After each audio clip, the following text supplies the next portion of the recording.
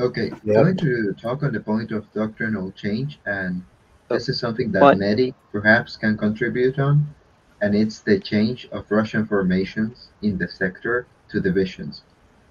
Like they abandoned the concept of the mobile battle group, let's call it BTG. that, the BTG, and they moved to divisions, back to something that they were using in World War II,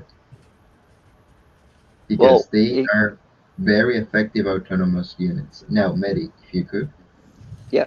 The Russians, first of all, are always modifying their forces. Just because they went into mobile tactical groups where the command was actually at, where they were actually making the change decisions to change on the battlefield, mostly, is it was they went to the MTGs. But it reflects the type of fighting they're do. If you read about it in the Russian way of war, is that there's nothing to prevent them from flowing through these objects, getting enough room between these units to maneuver, and then they go back into a mobile battle group 20 miles wide, 60 miles deep, like a lawnmower. There's nothing that's why this really this Ukrainian offense just it kind of drives me crazy, because they ain't if they use their reserve to be able to fortify failure in what was once known as Bakhmut, and then trying these PR attacks,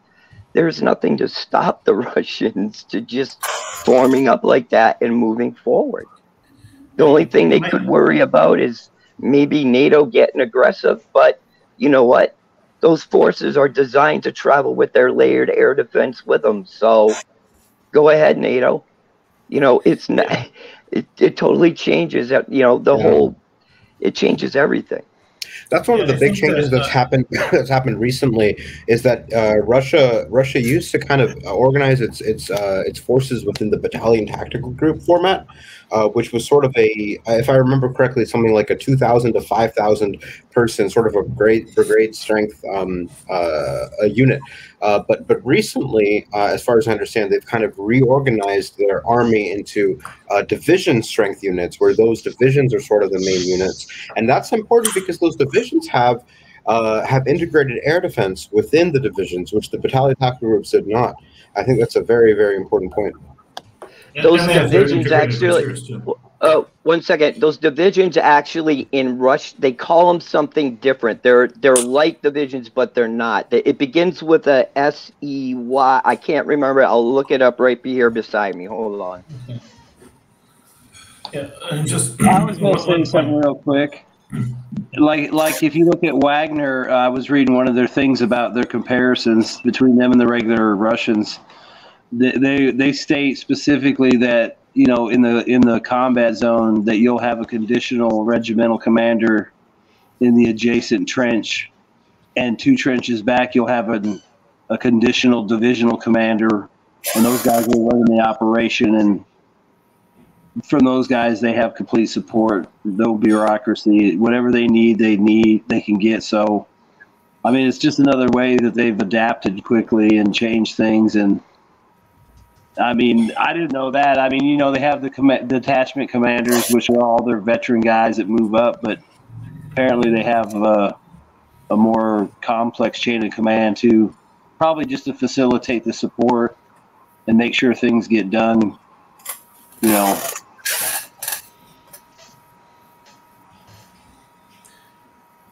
I'm Yeah, gonna I think. butcher.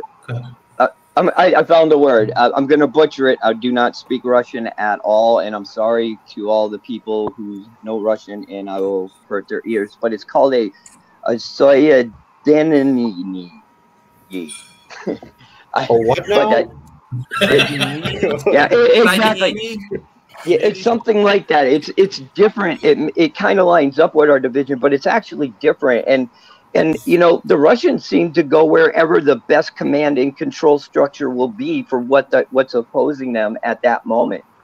That's the thing, is like the mobile tactical groups can be considered subunits of the mobile battle group as they're encountering front lines like this. What happens once they clear them? Will they change? They could, right? We don't know. I don't know. I'm not not in Russian military operational command, but it doesn't always line up with what we expect.